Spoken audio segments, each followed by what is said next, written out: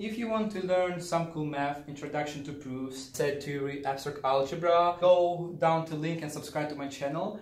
Okay, in this video, I'm going to show you guys why we have to be careful whenever we're trying to divide both sides of a congruence by a same number. And let's take a look at 30 congruent to 42 mod 4 first as an example. And first of all, let's just do a quick check. 30 divided by 4 is 7 with the remainder 2. Likewise, 42 divided by 4, we get 10 with the remainder 2, right? So, yay!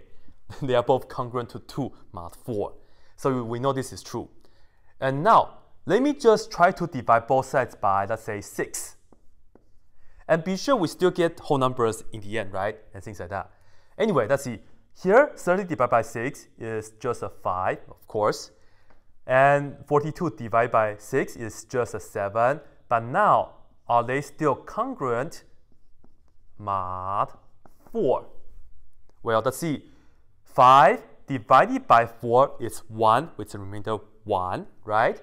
And then 7 divided by 4 is 1 with the remainder 3. So this is actually congruent to 3. And you see, the left hand side we have 1, the right hand side we have 3. Of course, this is not true anymore. And notice that the reason that this is not true is because you have to be worried about what number you are dividing and the mod number right here. You have to look for the greatest common divisor of this and that. In our case, we divide the 6 on both sides, and this is mod 4, right? And the greatest common divisor of 6 and 4 is a 2.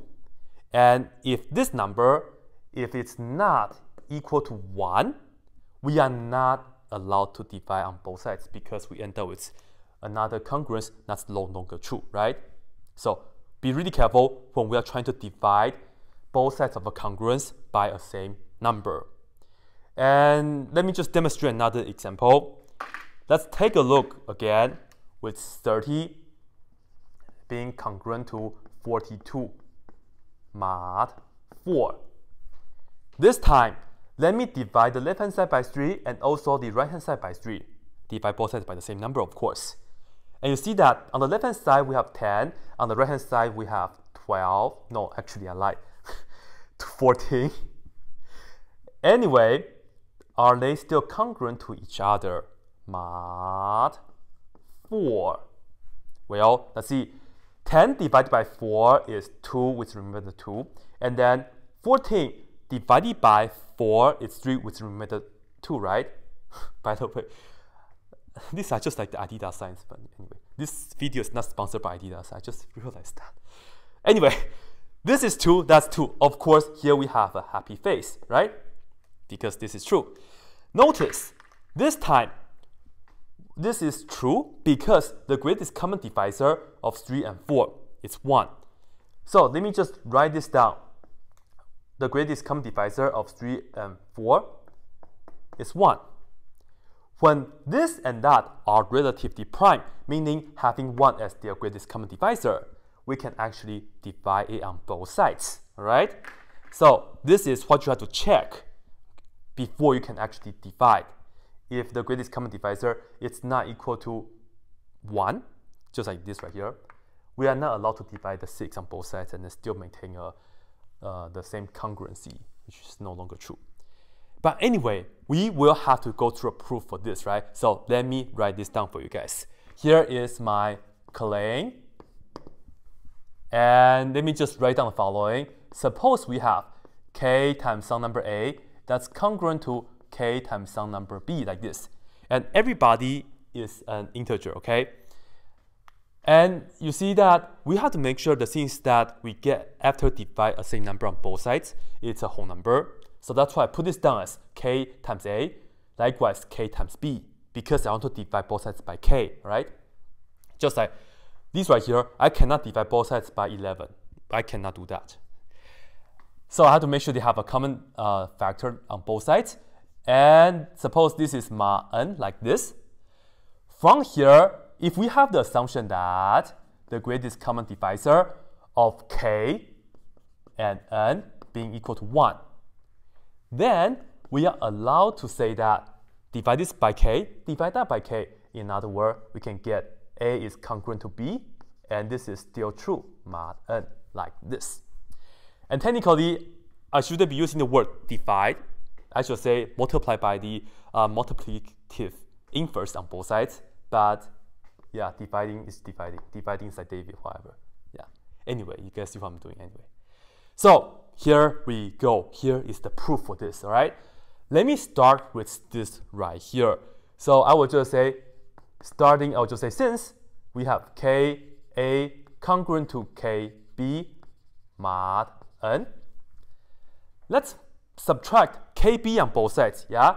So from here, we can say this implies K, and once I subtract this on both sides, both of them will have the K, so I can factor out the K, right? So K times A minus B, it's going to be congruent to 0, and then we still have to write down the mod n. Yes, I know, we have to write down the mod n many times. Just like when you're doing limits in calculus, you have to write down the LIM many times, right? Same thing, just deal with it. This is life. Anyway, well, since we have this is congruent to 0 mod n, that will tell us that this has to be a multiple of n. In another word, we can say n divides that. And in fact, that's one of the ways to interpret this congruence, right? And let me write that down. Let me write down n divides k times a minus b, like this. And from here, this is the good time to take a look of the other assumption, namely the greatest common divisor of n and k is equal to 1. Namely, n and k are relatively prime. And the idea is that if you have n divides this, but n and k are relatively prime, that means n has to divide the other factor, namely a minus b. And I have another video on proving that statement. You guys can check that out. I will have the link to the video in the description for you guys, all right? But from here, let's just say, but we know that the greatest common divisor of k and n is equal to 1.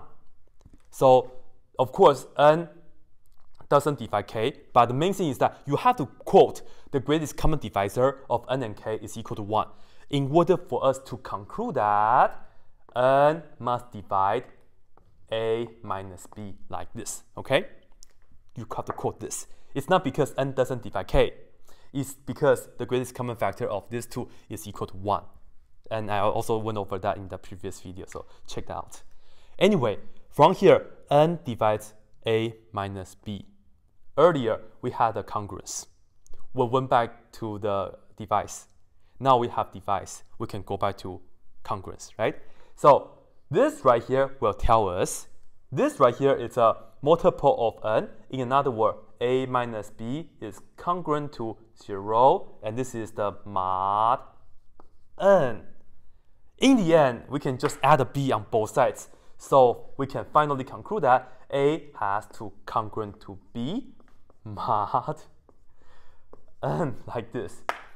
And as you can see, we did it, right?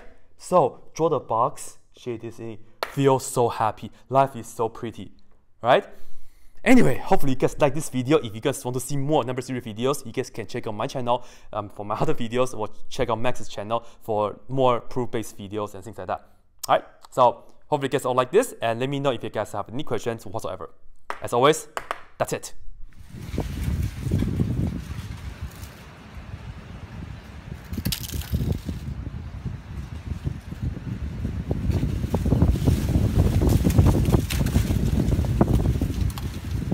Well,